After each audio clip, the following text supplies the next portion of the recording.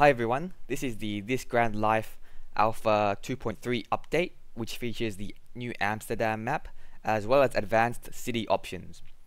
Okay, so first thing is, this is the new Amsterdam map. As you can see, Amsterdam is down here, and with this map I've tried to space things more. So there's a city center, and then there's things in other parts of the Netherlands as well, just spaced out everywhere.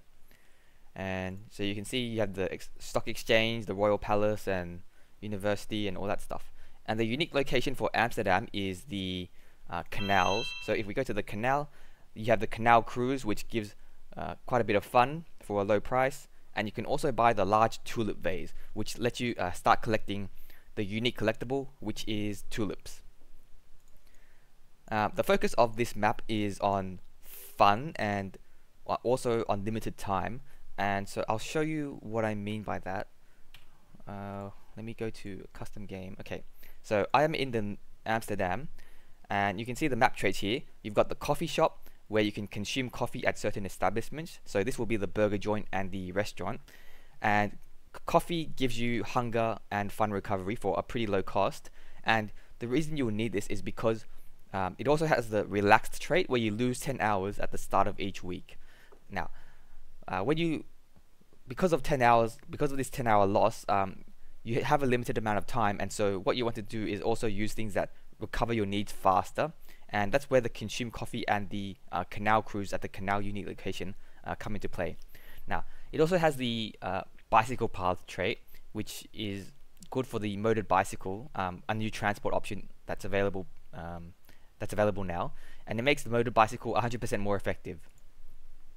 Okay, so that's all I'll talk about Amsterdam for now. You can see what kind of events are available on the map by playing it yourself. For example, they have the mega sale for their National Day celebration, where everyone sells their stuff on the streets, which is pretty interesting. Next thing I'll talk about is the advanced options here. So you can see it looks a bit different if you've played before. There's a new button down here, advanced options. If you click on it, you can set different new settings that weren't available before. For example, the currency, which is the most benign one. So with the currency, you can choose which currency you want, and it shows up here. And this is just a cosmetic change. If you want to play in a different currency, for example, you want to play on the Amsterdam map, then you would choose euros. It's not a big deal. Now, what the interesting ones are these ones down here. The first one is the central bank vigilance. Sorry. And this is the central bank's competence. If you lower it, you'll get wild economic swings, and if you raise it, then you'll get a more stable economy. So it's basically how good the central bank is at controlling the economy. Now, I've done a test game where I set the central bank vigilance down to -5, all the way down to the lowest level, and I'll show you what that looks like now with this game. So if we look at the economic rates, here the inflation rate in red has gone all the way up to 15%, and then it's crashed all the way down to -5%. So that's a huge change in only a few years in the inflation rate. I simulated this game for 11 years. So this is what happened over 11 years. Now, the interest rate, because of the central bank's incompetence, they don't react to the changing growth rate and inflation rate very quickly. So that's why the economic swings are so wild and so crazy. And so if you want quite a different experience, yeah, you can set that as it is. So economic indices, you can see here as well, inflation goes up really quickly, and then it actually drops. So the price of items actually falls for a bit before it starts rising again. Okay, back to the other settings, advanced options. Alright, so central bank vigilance, up and down. Now, here you can also set the healthcare funding. If you lower the healthcare funding, then that will reduce your healthcare tax as well as your income tax. So it reduces your healthcare tax all the way down to 0, your income tax all the way, or reduces your income tax by 10%. Now, without any healthcare funding, that basically means there are no public hospitals, it's all private. And so your health cost, if you ever get low health, goes up by 2000%. So that's something you have to be very careful of if you want to play with this setting. Now, alternatively, you can go all the way to the other end, where your health tax is doubled and your income tax is increased by 10%. But if you get sick, then you only pay 5% of what you would usually pay. for the other end of the extreme experience.